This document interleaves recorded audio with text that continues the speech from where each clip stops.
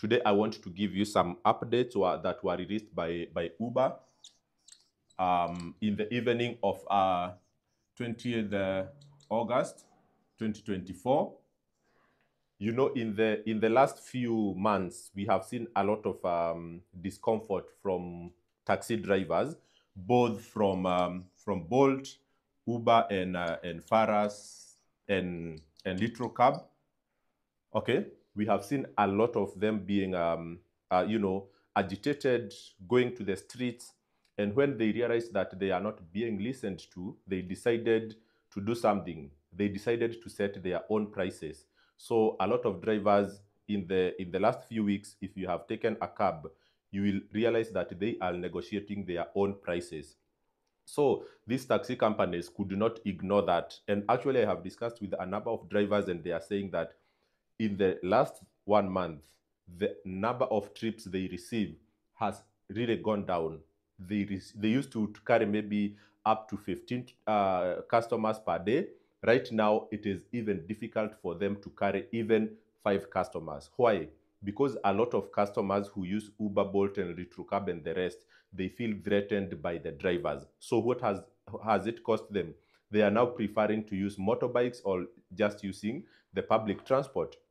And for that reason, you know, everybody is now getting to a point whereby everybody is losing business, including the application companies themselves like Uber and Bolt and whoever, because the fact that drivers are now negotiating too much with the riders.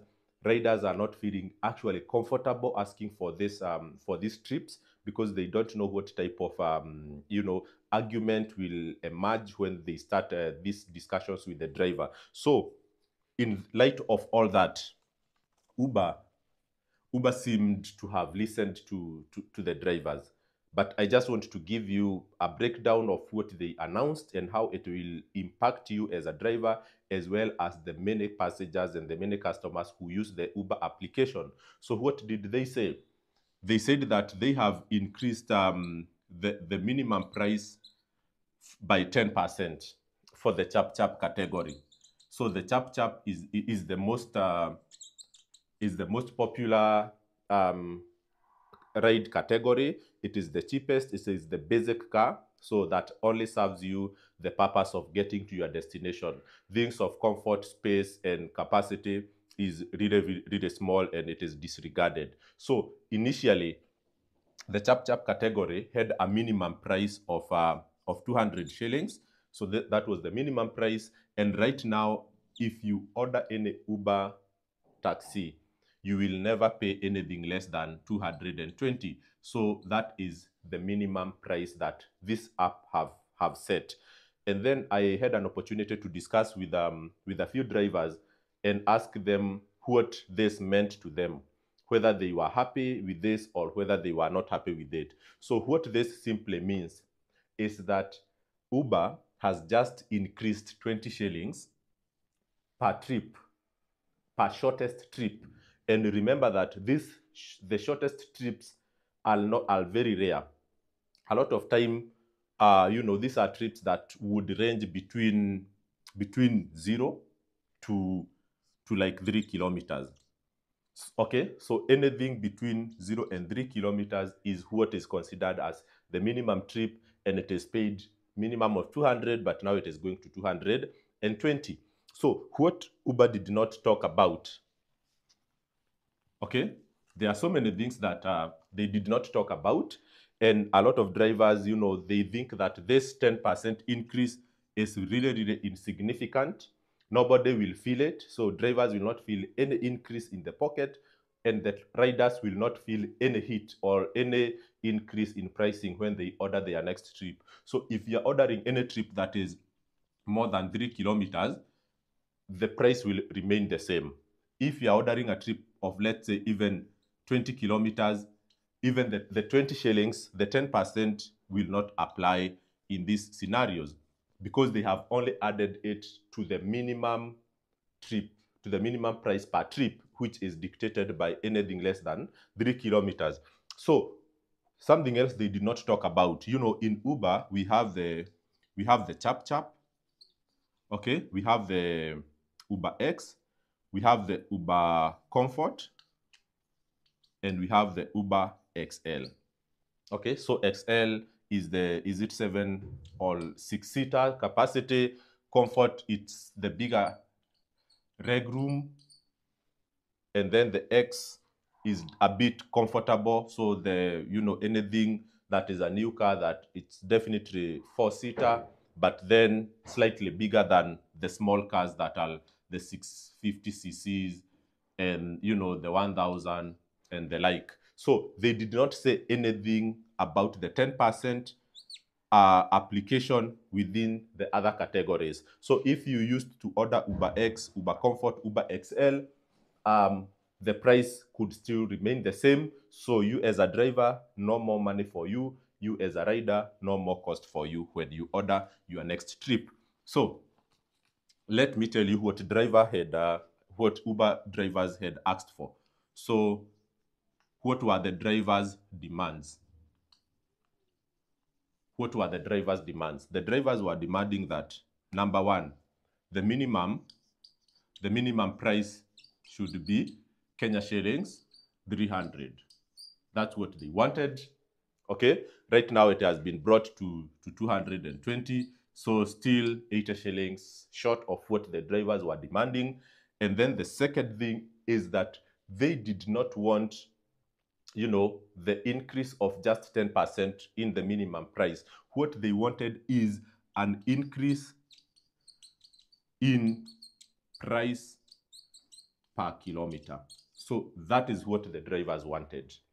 And I think this is something that is very, very well thought. It's something that honestly could create a difference in the drivers' earnings, as well as, it's something that could have made a difference in, where drivers lose money when it comes to them spending so much time on the road and not making money. What were they saying? Right now, Uber is pricing their price per kilometer at around, I think the last time I checked was that 2 shillings per kilometer. Okay, so you are wondering, how then do you pay 200 for a 3-kilometer journey? So there is what they call the minimum price. So regardless of whether you are traveling 3 kilometers, 2 kilometers, or 1 kilometer, you will pay a minimum of 220 right now.